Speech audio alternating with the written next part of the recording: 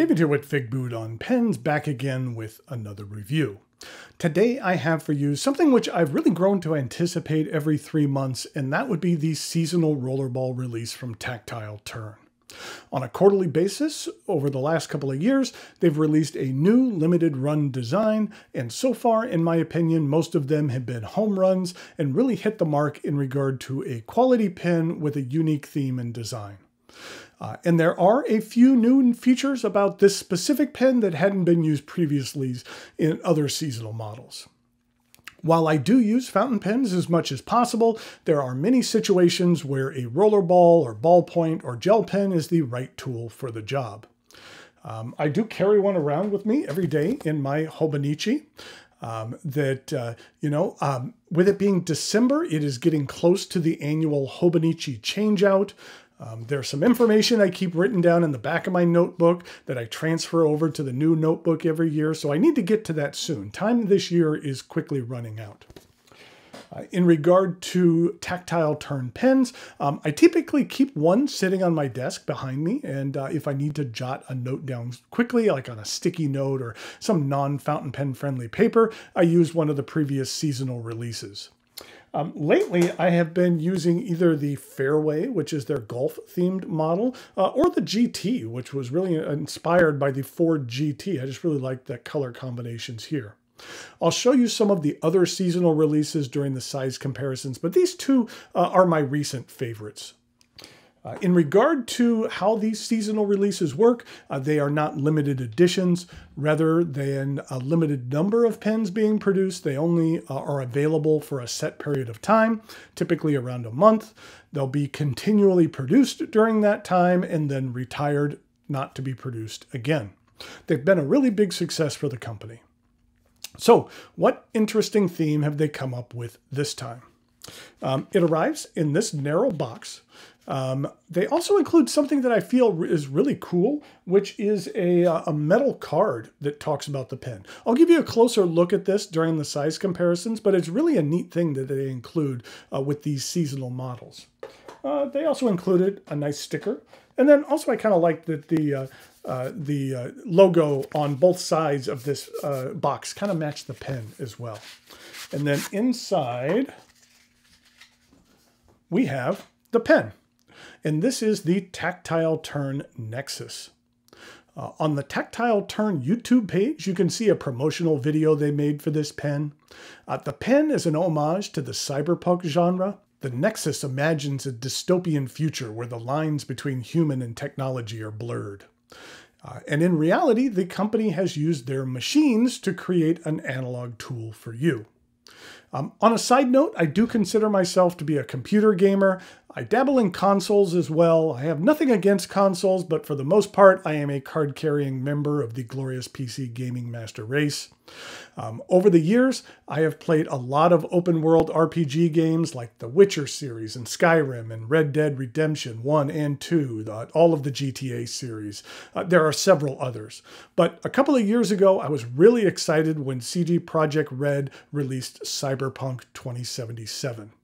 It was one of the most anticipated games in recent memory, and due to an astronomical number of technical glitches and bugs, the game was quickly met with a great deal of disdain. I purchased the game on the day of its release and played it for a little bit and then decided to wait until they got all the kinks worked out and released a couple of patches. But then I started playing other games and I really haven't gotten back to Cyberpunk. Now, after a few patches, the issues with the game has pretty much been worked out or significantly reduced, and the overall feeling from the community is that it's a solid game. So I think I need to get around to playing it. Okay, that is enough of Figboot on games. Let's get back to looking at a pen. The Nexus is based on Tactile Turn's side-click architecture. It's available in 3 different sizes. There is the standard, which is 5.8 inches, the short coming in at 5.3 inches, and then we have the mini, which is 4.6 inches. The pen is made from titanium and covered in a glossy white Cerakote finish. Something I really didn't notice until I was doing some measurements on this pen is that the business end of the pen here is just slightly thicker than the rest of the pen. It's barely noticeable. It's only about 0.5 millimeter, and it's an element which has been present on each of the seasonal releases to date. I just really never noticed it. I find that this particular finish smooths out one of the distinctive elements of tactile turn pens, and that is the groove, which extends from tip to tip. On some models, this groove is a bit more prevalent. I've found that on tactile turn pens, sometimes they're not best used with certain elastics. The one here on my pop-off leather Hobonichi cover started to receive some damage from repeated inserting and extraction of a tactile turn pen. The grooves, while they are not overly sharp, over time had a bit of a sawing effect on the elastic, causing a bit of damage. But there could be a few other contributing factors to that as well. But it's just something to keep an eye on. At the top of the pen, there is a muted gray knock. And then on the side of the pen, in fuchsia, is the side click mechanism. You depress the knock to extend the writing tip and then click the side button to retract it. It's a fun mechanism to play around with. When I use this pen, I tend to mess around with it like a bit of a fidget toy. I will say that when I first received this pen, the mechanism was just slightly stiff, nothing too bad, just enough for me to notice it, but after a few clicks, I did feel the mechanism smooth up a bit, so it just needed a little bit of breaking in. Then we have the clip, which has a dual layer circuit pattern and a single fuchsia screw. I do like this distinct pattern. Now, part of me wanted to do a bunch of research into circuit boards to see if this patterning was distinctive or referred to anything, like it's the motherboard to a Nintendo Switch or something like that. I guess I could have asked the Tactile Turn folks about that. Oh well. I do find the clip to be a bit stiff. But something I have always really liked about their clips is that on the underside of it, it's engraved with the name of the company as well as the year the pen was produced. I like that it's something hidden under the clip, out of plain sight. I will say, this is something which I have seen on just about all of the seasonal models. The Cerakote on the screws really doesn't hold up well to the torque when they're screwed in. There's typically some internal chipping on the material. Now, this is something typically I can only see under heavy magnification, so it's not a visual flaw that bothers me, since I really can't see it with the naked eye. But from a manufacturing standpoint, it'd be nice to figure out a way to prevent that from happening. I mean, how do you tighten the screw without slightly damaging the coating? I'll show you a comparison here in a minute, but this model incorporates what the company is calling a deeper carry clip. Basically, this back portion here is shorter, so the pen sits deeper in your pocket. It's a minor change, but a nice one, especially on some of the shorter models. In regard to ink, the standard comes with a Pilot G2.7 millimeter refill.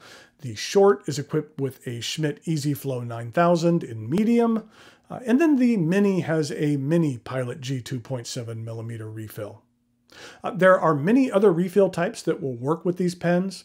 There are a list of compatible refills on the Tactile Turn site. There are some which work without modification and others which require some trimming. They really have a nice helpful guide which shows you the exact amount needing trimmed. Typically it's only like 1 or 2 millimeters. As I mentioned up top, the Tactile Turn Nexus is available for a limited time, only on the Tactile Turn website. I believe they're available until December 31st, 2022.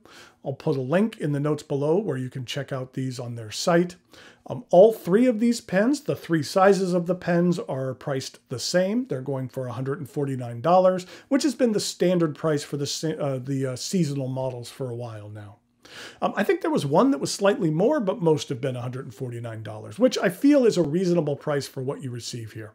It's a quality writing instrument with a cool and unique theme. I think that Tactile Turn has done a great job with their seasonal releases, and the Nexus is no exception.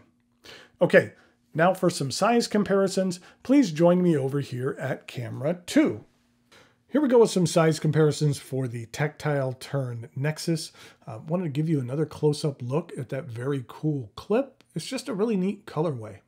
And then also it has just much more of a glossy finish. So while you can still see the grooves in here, they're not as prominent as, let's say, the Fairway. And so you can see the grooves on the Fairway are just a little bit more prominent, and this one is a little bit more glossy.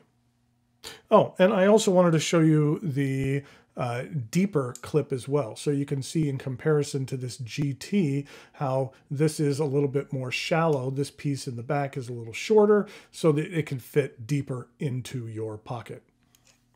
But in regard to those size comparisons, here is that Fairway model. And then here is the GT. And then this is the Nautilus. And here was the Stealth. And then finally here is the Trailhead, which was the previous model. And you can see the Trailhead was a little bit thinner than all of the other models.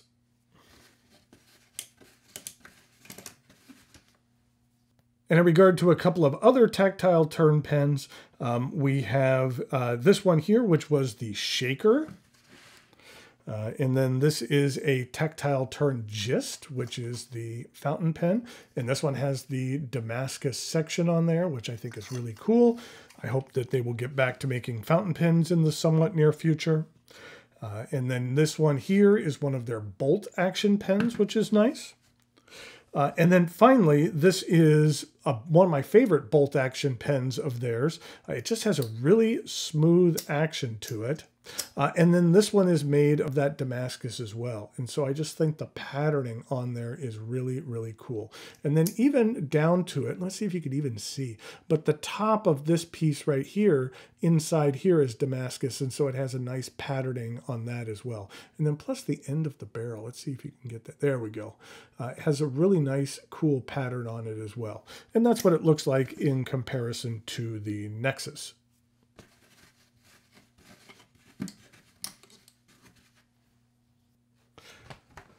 We'll do a quick writing sample here. This is the Tactile Turn Nexus.